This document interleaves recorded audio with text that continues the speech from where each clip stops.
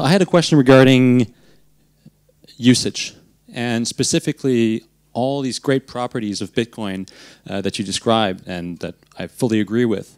If you look back, and you've been in the ecosystem much longer than I have, in recent years, there has been a shift in the startup community, specifically from Bitcoin startups trying to push adoption, push usage of Bitcoin, trying to promote the use of Bitcoin as a payment system, and in the recent 12 to 24 months, we've seen that shift over to blockchain for enterprise, etc. I'm convinced that Bitcoin is a great currency and has great social value, has great economic value, and all these things that you mentioned in your talk. What needs to happen in order for that hockey stick curve adoption that we've been wanting to happen, waiting to happen in the last 2, 3, 4 years? What needs to happen in order for that to occur? That's a great question. So I think what we find with entrepreneurialism in general is that the most important factor when you're doing a startup is timing, right? And we saw this with the early web, we saw this with early internet companies. In 1998, some people said, oh, let's deliver supermarket food by web. And those companies failed, right? Pretty badly, in fact. That doesn't mean the idea failed. The idea happened. It just happened 15 years later. And the reason was that you have to wait until the density of adoption can allow you to set up a market. And there's different types of markets. There's markets that are one-sided.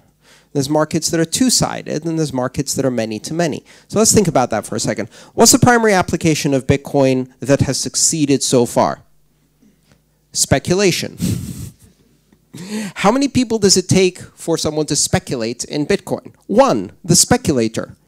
You don't care if your neighbors have Bitcoin, accept Bitcoin, don't accept Bitcoin. In fact, it's probably better if they don't. It's probably better if they don't figure it out for another couple of years, and you'll get the price premium of having to deal with a difficult technology early enough to be a speculator. So speculator is a one-sided market. It's almost a zero-sided market. You only need one participant. So that's the most successful application.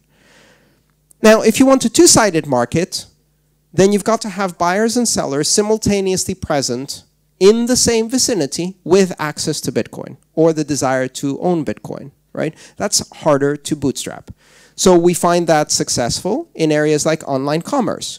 Because if in online commerce I make a product available and I say, hey, I'll take Bitcoin, I don't need people to be here.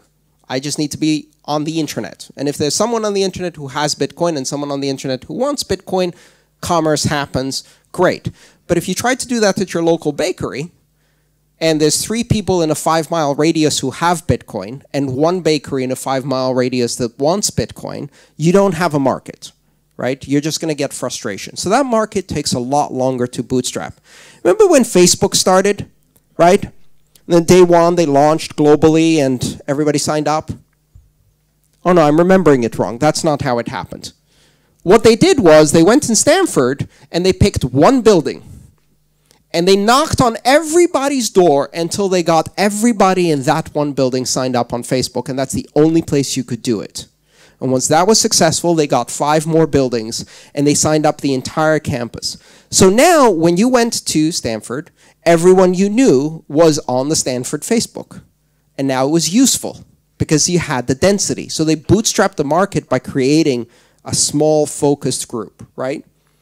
And then they went and expanded. So you're going to see this happen with Bitcoin. You can't just bootstrap a retail market and say, hey, we accept Bitcoin. In the DCM arrondissement, there's 1 bakery, it accepts Bitcoin, world, come visit. And nobody shows up, right? We're not going to see those types of retail applications. And part of the reason we're not going to see those types of retail applications is this. How many people in this room have a debit card? Maybe I should have asked this the other way around, right? Okay, so do you really need Bitcoin? No. You don't. Not to shop at the bakery. You've got cash, you've got credit cards, you've got bank accounts, you've got tap to pay, swipe to pay, Venmo, PayPal, blah, blah, blah. You've got everything, great? You don't need Bitcoin. And the reason you don't need Bitcoin is because you live among the maybe 6% of the world that has enormous financial privilege. If I listen to your talk, I need Bitcoin. You need Bitcoin because you understand it ideologically. That's very different from, my children will starve, I can't send them to school, my generation's wealth has been destroyed by my government. I saw that in Greece. Twice in my lifetime, my parents lost everything. You go to Argentina and I talk about Bitcoin, they know why. And to them, it's not theoretical. It's not theoretical at all. So what do you need for Bitcoin adoption? Well, you need to be needed. You need to have applications that are needed. And the basic form of paying is an application that is needed by 4.5 billion people around the world who have very little access to banking and can't do cross-border transactions. And I don't think any of them are in this room. Right? Now, that's the majority of the human population, but it's going to take a decade to bring this technology. Do you need Bitcoin if you live in a country that's suffering from hyperinflation, if there's a banking crisis, if there's currency controls, if you're trying to get your money out, if your government, occasionally throws people out of airplanes because they disagreed with them? Yes. All of these things happened in Argentina in the last 20 years. They get it. So we're not going to see the bootstrapping of Bitcoin for retail payments among affluent, connected, banked people. First, we're going to see many of the unbanked dealing with some of the difficult problems they have. In my opinion, the biggest application today, other than basic infrastructure, exchanges, wallets, transfer systems, internet service providers for Bitcoin, basically, the equivalent. Other than that, the biggest application today is remittances.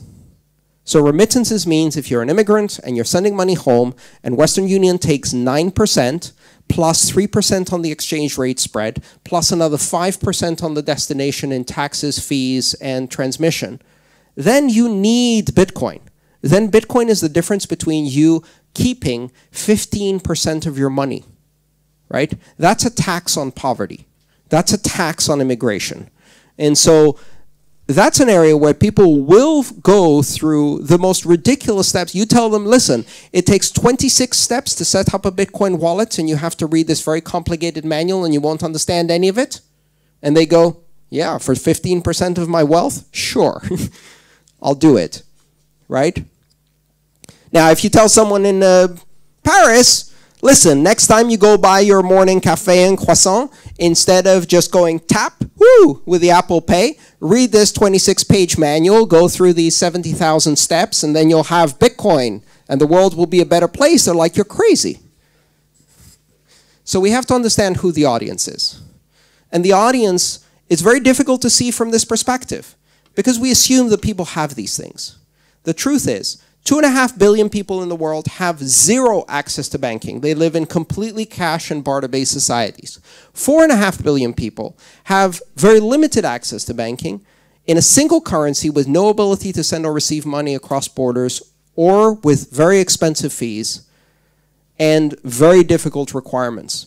You go to the United States, 18% of the population has no bank account. That's 60 million people. You'd think it was less.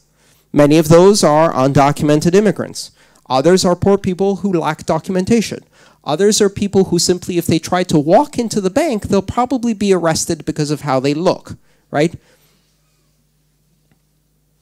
If you're homeless, if you're illiterate, if you're completely uneducated, you walk into a bank, it's a terrifying place. You're not going to be able to figure out all of the ways to open a bank account. That's 60 million people. In this country, it's actually a bit higher than 18%. But you go to places like the Philippines, Indonesia, or Brazil, you're looking at 75% unbanked, right? So that's where Bitcoin is going to succeed, in my opinion.